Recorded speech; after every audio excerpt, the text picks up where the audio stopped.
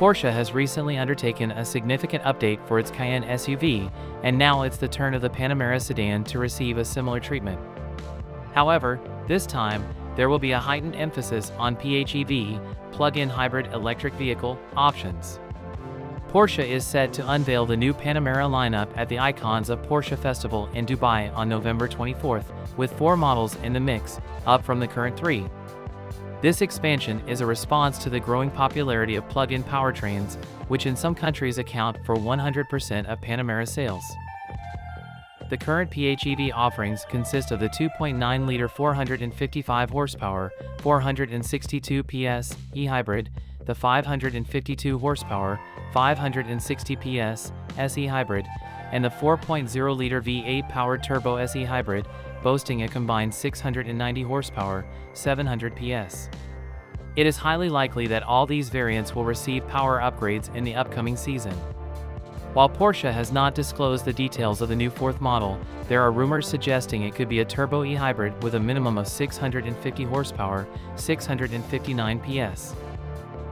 Similar to the Cayenne, the PHEV sedan is equipped with a larger battery, now measuring 25.9 kilowatt-hours instead of the previous 17.9 kilowatt-hours, which promises a significantly improved electric driving range. Although Porsche hasn't released specific figures, they claim that during testing, the new car covered 70% more miles on electric power compared to its predecessor under similar conditions. This improvement is crucial, as the 2023 models had a 30-mile, 50 kilometers electric range, which falls short of what the best PHEVs offer today. Additional enhancements confirmed for the 2024 Panamera include a lighter PDK dual-clutch transmission with an integrated e-motor and an optional active chassis setup that combines excellent handling with a comfortable ride.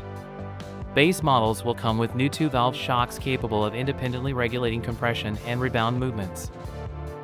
The 2024 Panamera represents an upgraded version of the existing second-generation model introduced in 2016, although Porsche refers to it as the 3rd iteration due to the numerous changes.